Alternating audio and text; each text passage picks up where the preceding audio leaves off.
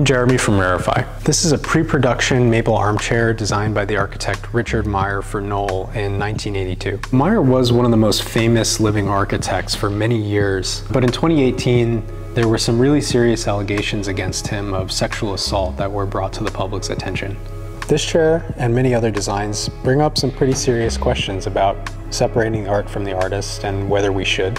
How do we consider his practice on an ongoing basis, which now employs dozens of people and is still active? Should we still consider this as part of a canonical collection of design from the 20th century? Or should Meier's body of work be used as an example of something to forget rather than remember?